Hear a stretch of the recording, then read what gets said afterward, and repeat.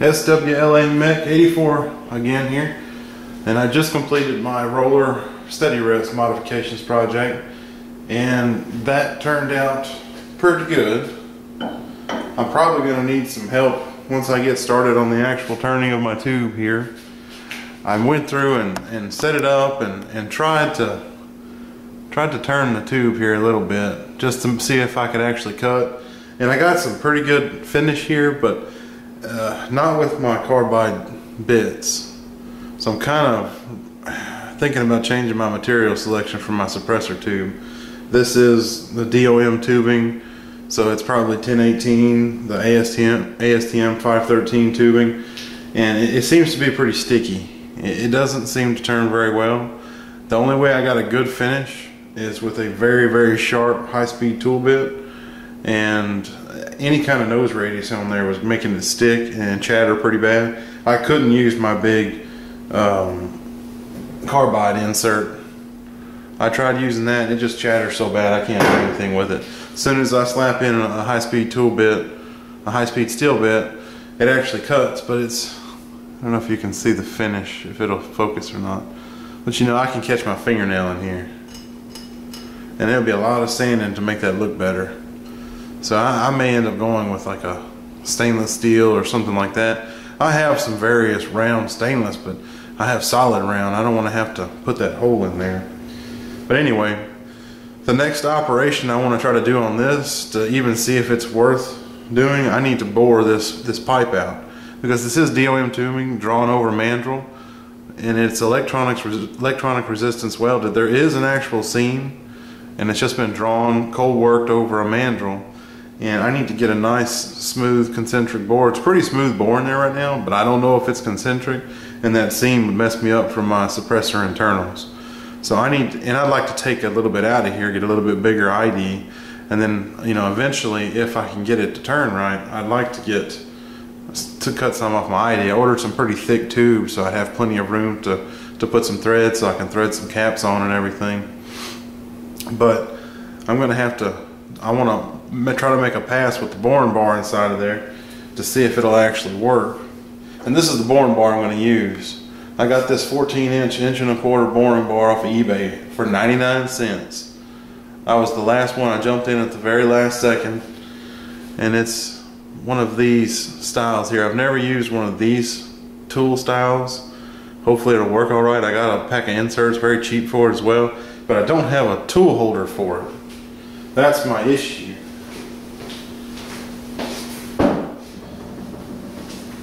And me being as cheap as I am, and since I already have some nice heavy round stock with a 1.24 hole in the center, I'm going to go ahead and try to make a tool holder for this boring bar. And it's just going to simply slip in there all the way through. I'm not even going to cut down the length. I'll just face it on both sides. That's what I had on the shelf, and I don't want to have to mess with it. I'm going to bore it out a little bit so that I can get it to slip through, and put some 1/4x20 bolt heads in here, and then I'm gonna mill a boss onto the side so that it'll fit into my tool holder. And I got plenty of meat there to fully fill up my tool holder and still have a lot of extra material there.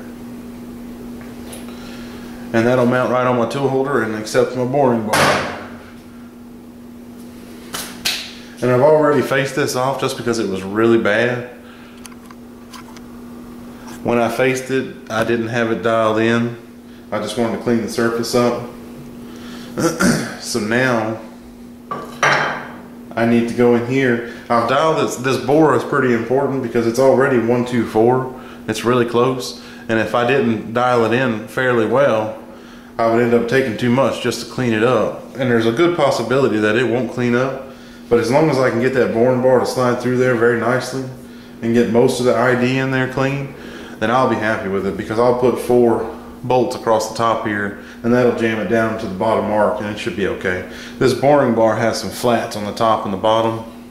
I don't know if you'll be able to see that.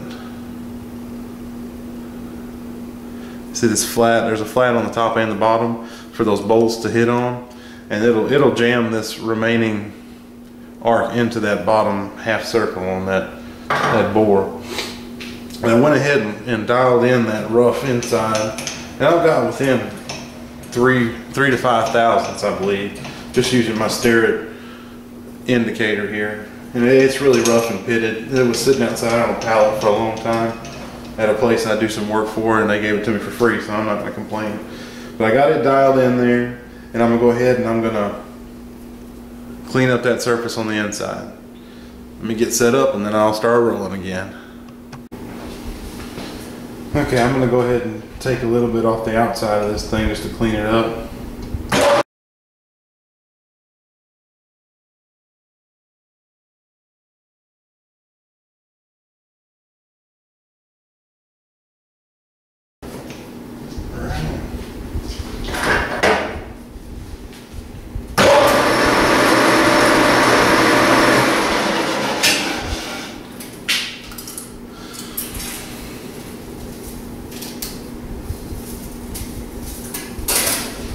And now I'm going to face it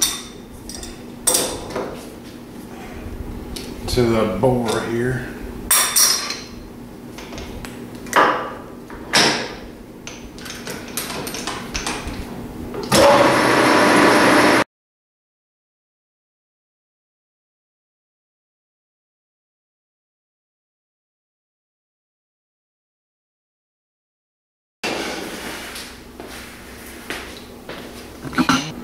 Now I'm going to spin it around, go ahead and catch a chamfer so I don't cut myself on this thing.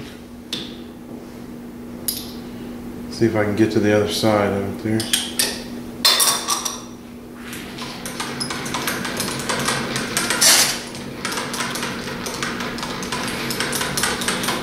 No.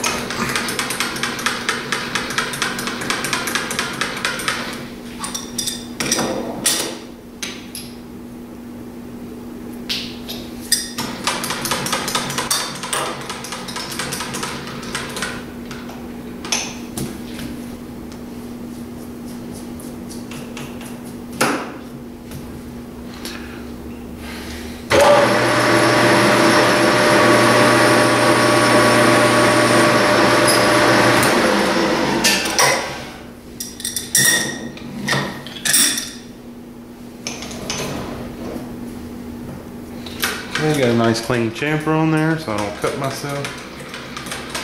And now I got a nice clean aligned OD to line up next time. And now I have to get this bore cleaned up.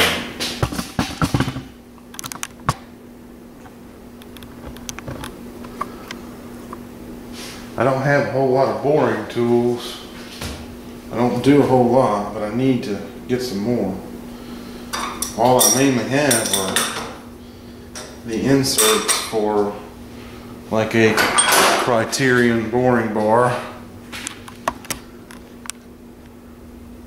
like this, and I just tried to use that on this one, and it didn't do very well. Give it another shot though. I have this other boring bar that was given to me, and it uses a fairly small single point tool, but I didn't have much luck with it either. I even sharpened it. So I guess when I go back inside, I'm going to be on eBay looking for some boring bars, especially for this material. I'm going to have to look up the MTRs. I got the MTRs for all this material, I believe. And I'm going to have to see what it was, because it turns very well with those carbide inserts. So I may have to be getting me a little boring bar on the way here, just so I can build the holder for the bigger boring bar. By that time, I should have just bought the big boring bar holder. But what's the fun in that? Plus, my wife doesn't oppose as easily a bunch of small purchases instead of a big purchase. So it works out better for me that way. And I'm sure she's going to watch this, but Love you, babe.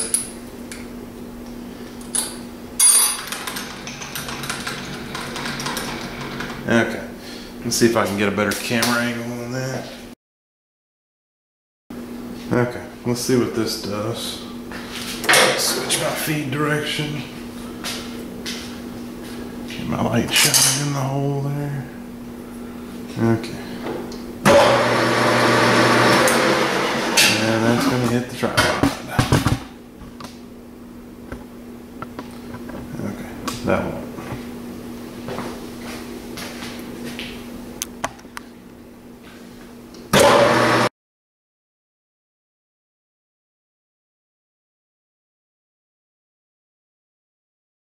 Right now I'm just kind of playing with it to see what this thing does. If I have to, I'll cut some off of here. I just want to make sure that this boring bar is actually going to work.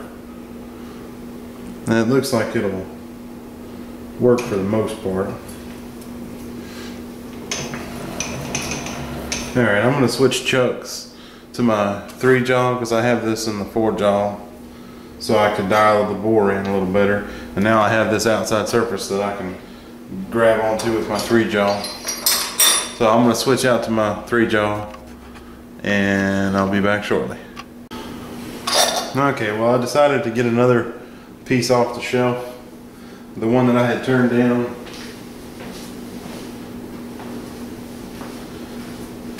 That bore was just so bad from that other boring bar that I tried that I didn't want to try to use it. I can use that for something else. And I happen to have another billet exactly like that. And I've got my indicator set up here in my 4-jaw, and I'm going to try to get this bore running as true as possible. So I'm going to watch for my highs here. Let's see. And I'm not going to talk throughout this whole process, that way I can speed it up on the video.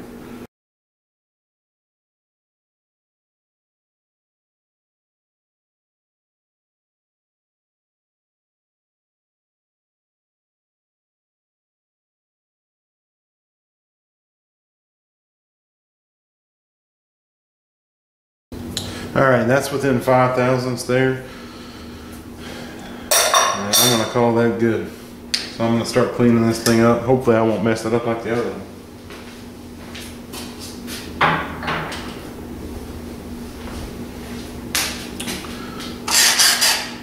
Okay, first I'm going to go ahead and face off. Actually, first I'm going to go ahead and turn. I'm just going to clean the OD up on this.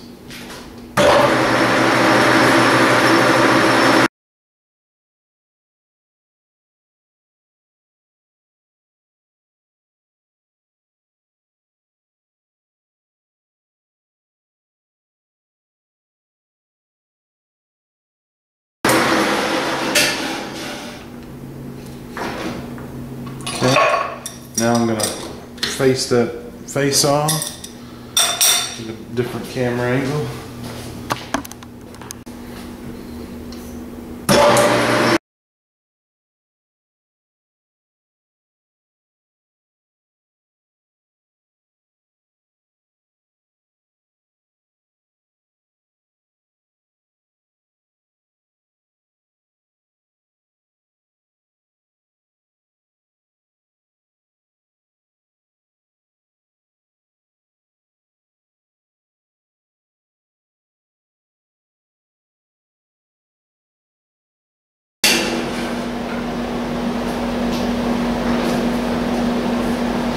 Still got a little bit that didn't clean up there, but I'm not going to worry about that.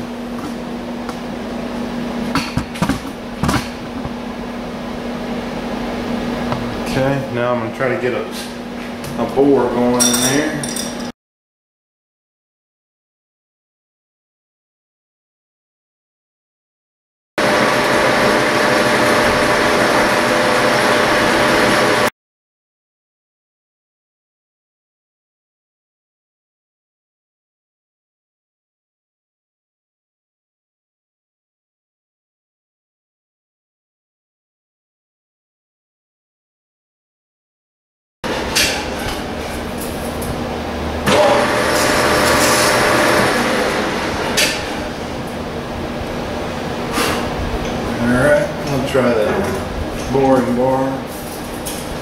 just to see.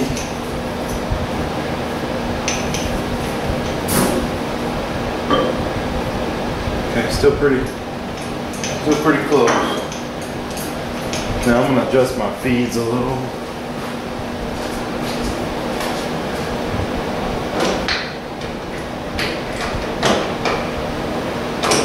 Want a little finer feed.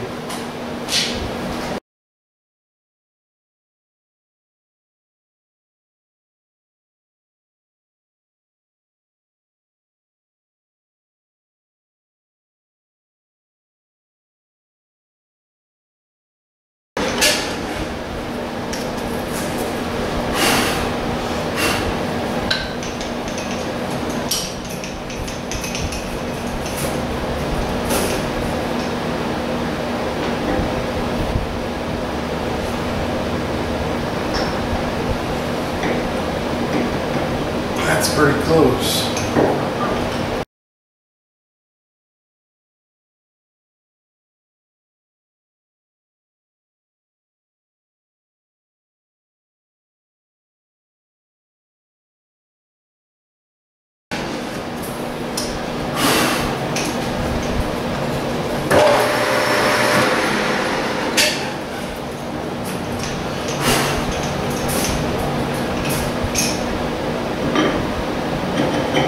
Alright, that's a good fit.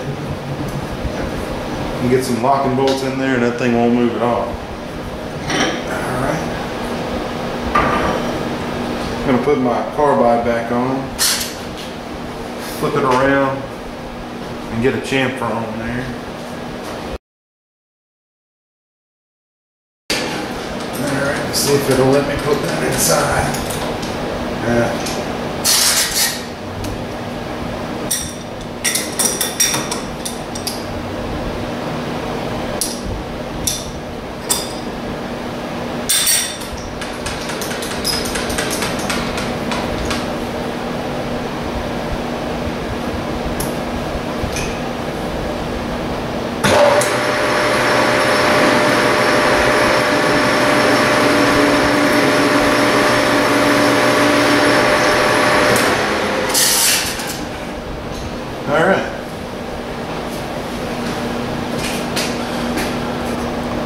Alright, now I'm going to make a pass with a smaller but longer boring bar and just clean it up. But I'll save that.